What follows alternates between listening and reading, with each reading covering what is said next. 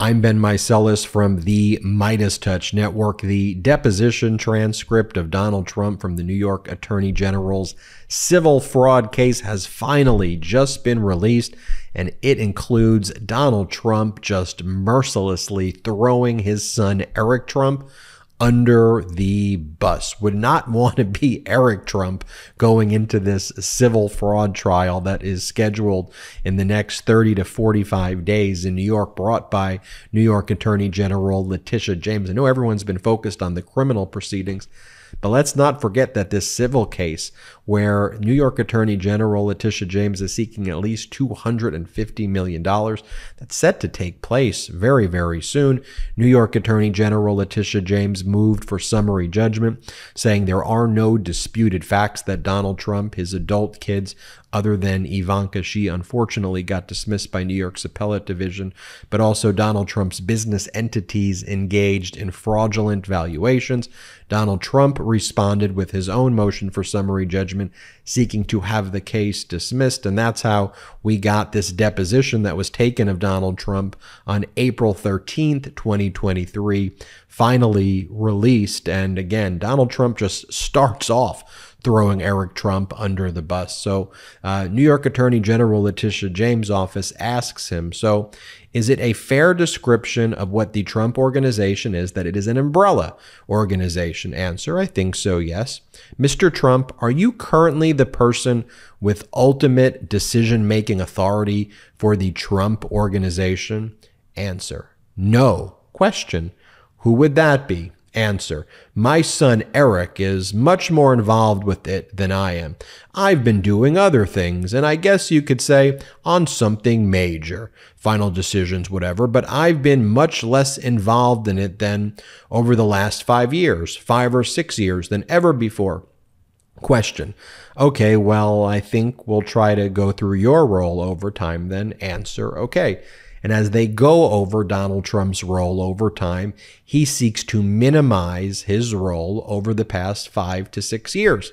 One of the reasons that he does that, and he knows this because he acknowledges it during his deposition, is he wants to argue that the statute of limitations, as it relates to him, doesn't allow a lawsuit to that would make the lawsuit currently time barred. However, with respect to Eric Trump, happy to throw Eric under the bus and say, go sue Eric. Don't sue me. So that's what Trump is doing here. So then New York Attorney General's office's lawyer questions Trump. So you're saying you were too busy for the company? Answer, in a way, yeah, I think you can say that. It's another way of saying it. I was very busy. I was considering this the most important job in the world, saving millions of lives. I think you would have a nuclear holocaust if I didn't deal with North Korea. I think you would have a nuclear war if I weren't elected, and I think you might have a nuclear war now if you want to know the truth. And every time he says that, he's absolutely lying, but he's acting like he was too busy dealing with North Korea and not running the business, but Eric was. So if you want to ask about statement of financial conditions, go ask Eric or my other kids. Here's an example of that, where the New York Attorney General's office is talking about the D.C. Postal Office turned into the Trump Hotel and then the subsequent sale of it. Here's a question that was asked. Okay, if you see below this email, it states, quote, see the attached updated spreadsheet. We don't have a spreadsheet attached to this email. Quote, assuming we get the $139 million in the title company today and combine it with the $383,000 of interest on the deposits that is already in the bank account, the amount of distributions should be the amount listed below. And that says DJT $126 million, and then it lists your 3 children, each getting about $4 million. Question, can I ask, do you know if the $126 million amount for you represents your full profit on that transaction, Mr. Trump? Answer, I don't know. And then Trump goes on to try to explain why he doesn't know. And he goes, especially as president, I had very little to do with statements of anything, with statements being released about me on the business. Question. Okay, I'm just asking about this statement from February 15th, 2022, which was after you left the White House. Answer, yeah. And you're now post-presidency. What is the process of someone issuing a statement in your name?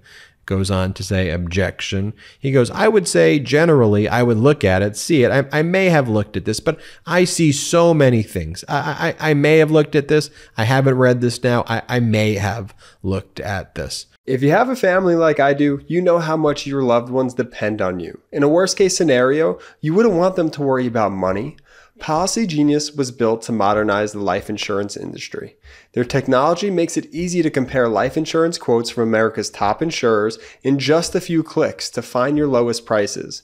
Now with Policy Genius, you can find life insurance policies that start at just $25 per month for $1 million of coverage. Some options offer coverage in as little as a week and avoid unnecessary medical exams. Policy Genius has licensed, award-winning agents who can help you find the best fit for your needs. They work for you, not the insurance companies. That means they don't have an incentive to recommend one of their insurers over another, so you can trust their guidance.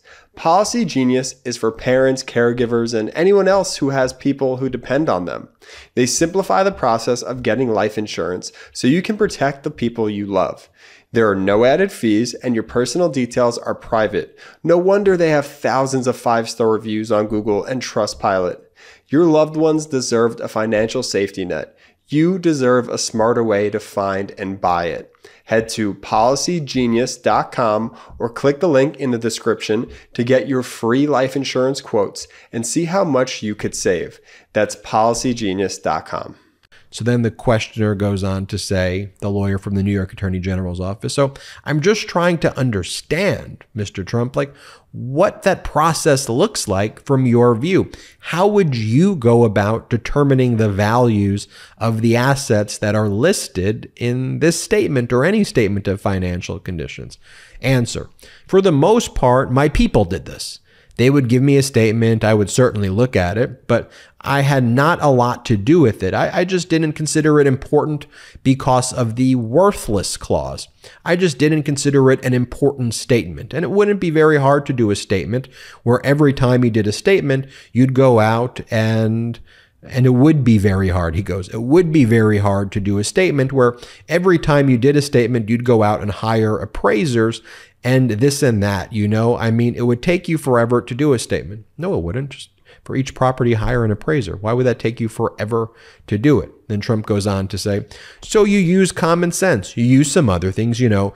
People come up with the numbers. Sometimes they're right. Sometimes they're wrong. In this case, they were low because, I mean, many of them, certainly in many of them, they were low. So he's referring to his people. So he's throwing his accountants. He's throwing Eric, he's throwing other people, and he goes, I just use common sense. I would just look at it and just whatever. I would just say whatever the value is. It would be, why would I go seek an appraisal? I don't know, because maybe that's the way you appraise a property is by using an appraisal. And then Donald Trump says I would say from 2015 on, because I started campaigning in 2015, as you know, I would say I had very little, if any, involvement. I just didn't have very much involvement. And again, we had lots of cash. You know, banks were interesting. You don't have to do deals. If you don't do a deal, that's okay. You don't need banks. For instance, right now. So if I was going to do a deal now, generally, you'd sell finance to deal. Most deals you can self-finance to sell, but it's self-finance if you have this kind of cash. Question, and what are the situations in which you would use a bank loan instead of your own cash? Well, the deal depends. Then when the questioner went into the specific deals, Donald Trump claimed not to know the specifics and would just say, I wasn't involved in the statement of financial conditions. Other people prepared. The people prepared it for me and they showed it to me. So I just don't know anything. Some other notable moments in this deposition as well, like Trump claiming that the valuation of Mar-a-Lago, he says, was $1.25 billion. He claims Miami Doral was valued. He says he believes it's valued at billions of dollars. He believes that the NFT cards of himself, that a single card can sell for $82,500 for one single card. And he believes that there are lots of cards selling for over $23,000. And he believes that all you have to do is just use common sense for his properties. And he goes and just apply a valuation. And he goes, he didn't include his brand value, but he should have included his brand value in the statement of financial conditions, which he claims not to have looked at. But he goes, if you did, they would be worth like 10 times as much as they're ultimately valued at there. So you can see why, when looking at this, why New York Attorney General Letitia James feels confident that there are no disputed facts of his liability. You got Donald Trump basically claiming his position is going to be, I don't know anything about the statement of financial conditions. Other people did that for me. You just apply common sense. Eric did it. And then Eric ultimately is going to have to say that, he's going to be put on the stand. And ultimately, Donald Trump does have the final decision-making authority here. Obviously, it's not Eric. I think that's going to come out, in my opinion. That'll come out in the testimony.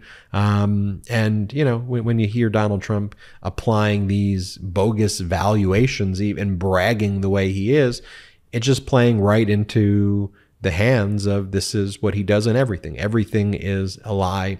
Everything is an exaggeration. And, I thought the strategy here in the deposition of just let Trump talk and just let him keep going on. You don't even need to do too much more, and Trump will walk himself into liability. Anyway, let me know what you think below. But clearly he's pointing the finger at Eric here. I don't just want to say that's happening. I want to show you the specific pages. So thanks for watching and going over this together. Go to MeidasTouch.com for more breaking news. Also check out our Patreon, patreon.com/MeidasTouch, spelled MEIDASTOUCH. Have a great day.